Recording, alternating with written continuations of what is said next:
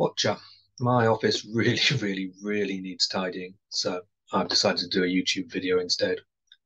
I have purchased a new webcam, so another excuse to try it out. The I did this thing for the YouTuber Tori called Dear Writer, where loads of writers gave 30-second encouragements for other writers, attaboys, pats on the back advice, that sort of thing. And mine was the only one that looked like it had been made with Vaseline on the screen, which was just because I've always used the standard built-in webcam on this fairly cheap laptop. So I thought, because in this next couple of months, I am going to get into um, being interviewed on YouTube, if anyone will have me, and doing podcasts. I thought I'd get a semi-decent webcam. It was £33. Um, and I've had this sort of moratorium on podcasts and being video interviewed for the past 12 years, just because I don't like that sort of stuff. And this YouTube venture of my own was to sort of ease me into that, because that's the way the world's heading. Everything is video and TikTok, and I've got this upcoming trilogy. Ta-da! These are going out and hitting people's uh, doormats, so hopefully they'll be well received. And I thought um, that if it will fly or fail as books do, but if it were to fail and I weren't to have put in the effort to publicize it at the launch like this, I would feel bad. Whereas if I've done everything I can and then it it plummets into obscurity, that's just the way things are. So um, hence I'm diving into all forms of media, and I have accepted. I'm going to go on Philip Chase's channel and do a thing with the podcast Friends Talking Fantasy. And if other invitations come in, I will probably say yes to those too. Um, oh, and I'm doing I'm remotely being guest of honor, or one of the guests of honors, at the Imperial College PicoCon, which is where I did my PhD. Um, I have to speak for 45 minutes on fantasy. Uh, Lord knows what I will say. Um, so let's just do a little bit of news, and I thought I would end up, or the majority of this overlong YouTube will be about uh, my path to the published page. I did a blog on it a while back, and I thought I'd just skip through that. It has some bearing on what I was talking about before, about people's writing improving as they put in the hours and the weeks and the years. So a little bit of news would be that so I'm having a bit of a Spanish Renaissance. The Red Key Books published the Impossible Times trilogy, and I guess that went reasonably well, because they then made an offer on the Book of the Ancestor trilogy, and this is what the first book's gonna look like, and that's coming out soon, I guess. Um, and it's nice because I was published in Spain way back in 2011 when Prince of Thorns came out. Loads of foreign publishers have jumped on the bandwagon. When a new author gets a reasonably big deal, that sort of thing happens. I got very nice deals from Germany and France and a whole bunch of European countries. And Prince of Thorns completely flopped there. It sold almost no copies, like in the hundreds. And they used a very similar cover. They call it the Prince of Evil, but I don't think that would have sunk it. I mean, it's just generic rather than specific. I really don't know why it didn't do well there. Some people have said that it wasn't the world's best translation, possibly, or it could just be national taste, or an indication of quite how important a bit of marketing at the beginning is. But the fact is, it sold like 0.1% of the number of copies I sold in English, and vanished without a flutter. And Since then it's been published in over 25 languages and sold, and the my books are sold in the millions. So, but the salutary lesson here is that if I were in a parallel universe, my experience in Spain could have been the sum total of my experience. I could have sent the book out, got a really small deal, which I would have accepted because I never expected to get published anyway. It could have gone out with little fanfare and just sold in the hundreds, and that would have been the end of my journey.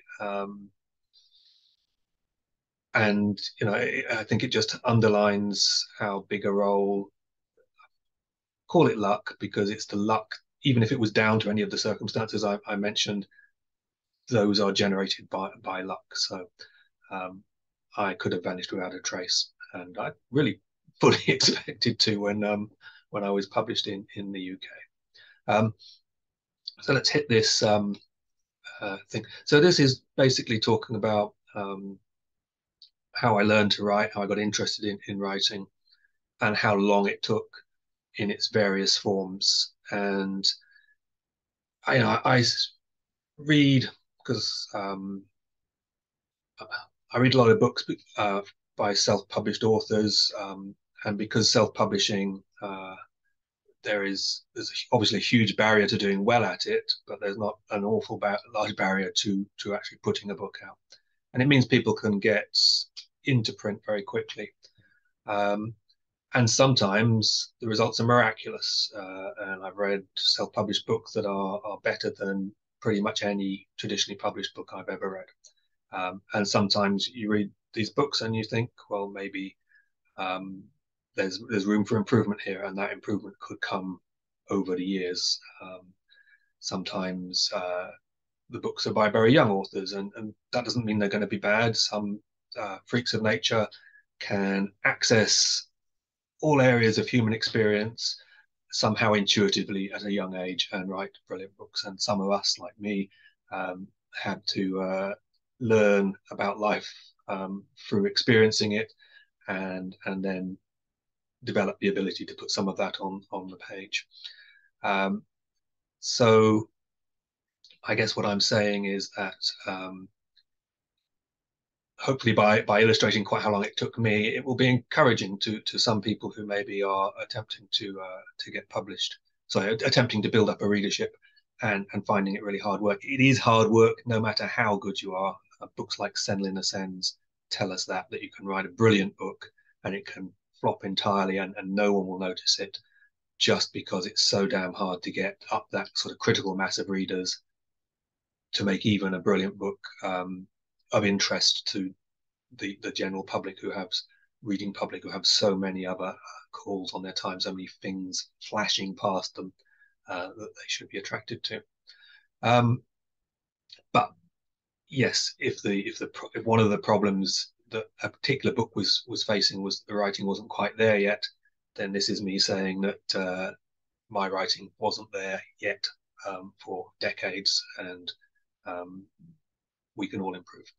So and I think if I just skip to the end, this this writing journey, when you try and describe where something started, there is no start apart from when, like here, scaring my fellow inmates at a nursery school. You sort of freeze and 2, 3, 4 year olds with a story about a crocodile being in the toilet, so they all refuse to go to the toilet for the day. There's no one place where this stuff starts, but a sort of one turning point for me was in my 30s. I just decided that I'd like to go and try learning a bit about creative writing. I'd done lots of writing that's creative type, but I wanted actually a teacher to teach me some stuff. So I signed up for these evening classes, and I went once a week for about 2 or 3 months. That was the length of the course. And I found the place on Google Earth. It was in Great Malvern, and we were being taught this stuff in a porter cabin in the car park, and it was in the winter, so we all never took our coats off. And it was you find these writing groups in my experience, because I joined another one much later just for fun, um, often have a lean towards an older demographic. I wasn't particularly young then. I certainly wasn't young the second time I went to one, and I was almost always the youngest person there. A lot of the people there were in their 60s and 70s, and there's nothing wrong with that. They have a lot of life experience to draw upon, and also more spare time. Um, and I learned a lot of basic stuff that I'd never really thought about before. Um, how issues of how to use detail, things about head hopping, just the grammar of dialogue, just a whole slew of basic writing pointers that were really useful to me. Um, and just a vague point of interest here that the lady who taught it went on to write a book about visualization and imagery and imagination as being key to writing. She was a very good teacher, and she mentions me in that as the guy who was spent the entire time in her lessons just doodling, because that's what I do in any meeting or lesson. Um, and I thought it was funny that she'd written this book about how visualization and imagery and imagination are so important, and they are. When I was probably her most successful pupil, and I'm incapable of forming images in my head, I just leaped to this. Um, I've got let's call it got, but it's not a disease. I don't even think it's a condition. I am aphantasic. Aphantasia just means that there is no imagery in your mind when you think about something. There are no pictures, and so and a lot of people say, well, surely how does your mind work? How is that possible? And how can you possibly write fantasy books of all things if your head isn't full of images? Um, and I do know what having images in your head is like, because I, like many but not all aphantasics, I can see images in my head when I'm dreaming sometimes.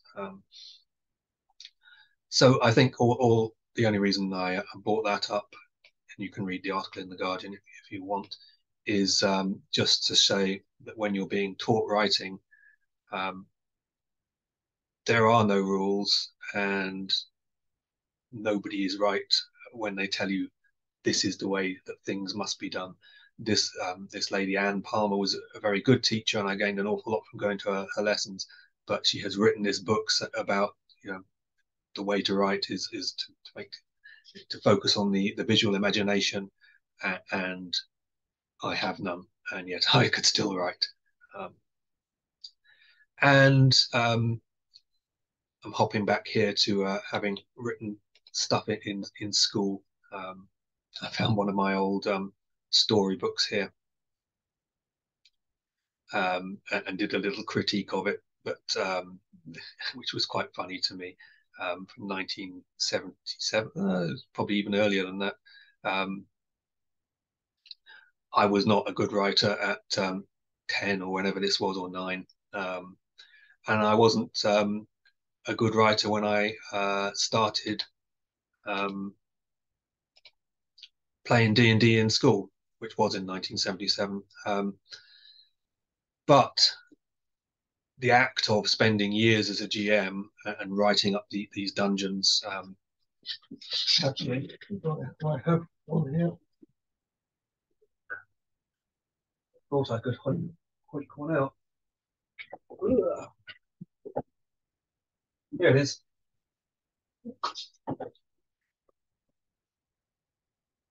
When this is 1981,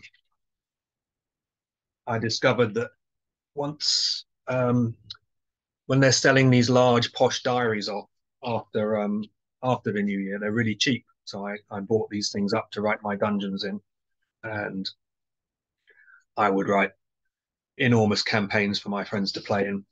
And that sort of writing, the description that you put in there, that's writing practice that I was doing on a sort of almost daily basis for decades. And when I was at university, I played D&D, and after university, I joined this little company for a year that uh, ran a play-by-mail game, a fantasy play-by-mail game where hundreds of people would mail in, snail mail, because it was before email, their turns, and then I would write replies, and it was all happening simultaneously in this fantasy world where everyone was adventuring. So I guess it's a precursor on paper of things like I don't know, World of Warcraft and all of this stuff, except that it was far more imaginative because it's not channeled into specific repeating scenarios. And we ran it out of this. We lived in this little house in Southampton, about five of us there, in the red light district of Southampton. So there were literally red lights in some of these windows, and prostitutes on all the street corners. And the first day I turned up there, a bunch of guys drew up alongside me in their car and asked if I would sell them heroin. So it was that sort of place. And the game was called Saturnalia. I ran it in my spare time for about a decade after that. So I was every night writing pages of what essentially are interactive fantasy stories. And that's an awful lot of practice. And after that years later, in the writing classes, after that, I wrote a fantasy book, and it was bad. So I'd had all of that practice, the lessons, the play by mail, and the D&D, and the early storytelling in school. And I wrote this fantasy book, and it was not good. And then some years later, I joined online writing groups, and there I wrote another fantasy book with people critiquing it as I produced these chapters, and it was okay. And you can find, let's see, somewhere. Yes. So the bad fantasy book I have critiqued the first page of on YouTube. It was a couple of videos ago. And the OK fantasy book is on Wattpad. It's called Blood of the Red. And you can read it there for free if you so desire. And there's some Mobi and PDF versions of it on my Patreon. And then some years after that, I wrote Prince of Thorns. And then quite a few years after writing that, I was essentially bullied by a friend into sending out to agents, and things took off. Though it was one of these, and it's very cliche, overnight successes that was 20 years in the making. And it wasn't even an overnight success. I think Prince of Thorns had a very good push from its publishers, which gave it an enormous advantage.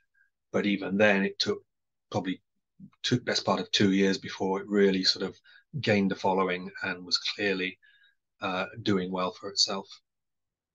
And I say there, I sold my first short story in 2004. I think I got I kept the check on my fireplace. I think it was for it's hard to read, $31. It's very hard to sell a short story. The short story market is enormously competitive, and you get very little money for the effort. And then I published my first book in 2011. By 2015, I'd sold 1 million. I think I slowed down a little after that, but I have probably sold 2 million by now. And you can just see that it's a very complicated path with many moving bits to it. And it took an awfully long time. And at many of these stages, despite having had a lot of experience of writing, I still wasn't very good at it. And I have tested my webcam. I'm going to close this talk down and see if the result is in any way shareable. But hopefully I have encouraged some of you would-be writers and people who are actually writing and therefore are writers, published or not, to keep at it and not to necessarily expect to see the fruits of your labor for a long time. So really the main reason for writing is either you can't stop, which was my situation. I guess I could stop if I did something else creative, but I do need to scratch an itch in that sense. Or you just simply enjoy it, which I also do. I enjoy writing.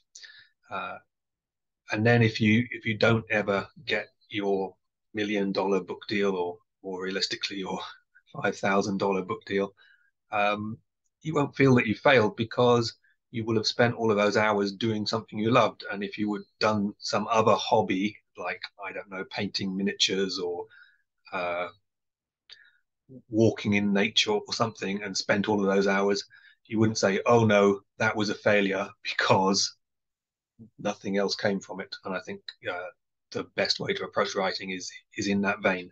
Um, that if you don't expect anything from it other than the enjoyment of doing it, you can't be disappointed. And if you do it for a long time, you will get better, and there is a chance, a small chance, that you will um, take it to another level. Right, I'm going to find the button to stop this and stop it. See you next time.